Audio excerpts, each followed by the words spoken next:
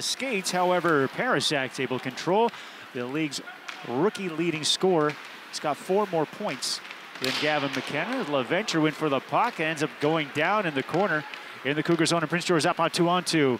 It's Parasak, shoots, he scores! A nice toe drag, and what a snipe by Parasak over the blocker's shoulder to open the scoring for Prince George, 1-0. They're probably going to get a different power play unit out here shortly if they can get this in deep. Here's Hogan Evenson. Stick handling, won't cross the line. Now Reshny, he'll skate right up the middle. Try to get past McNutt. Now it's a drop pass. Kipke wires one. There's a rebound. It squirts on goal, and they score! Tyson LaVenture pokes it home. We've got a tie game at 1. Just not able to find it and cover it up was Young, and LaVenture saw it on the doorsteps, able to poke it 5-hole, and the Royals off a great-looking power play knot this game up even at 1. Before the game tomorrow night. Get here early for that. The Cougars trying to set up a cycle. Funk will feed the left point, Thornton. The shot tipped off a Royal stick and in. It is 2-1. Cougars are back in top. Kometz and Funk. 5:37. Cougars center. Hit a skate, went right back to Paul's. Thrown in front again, and they score. Strome finds the top corner.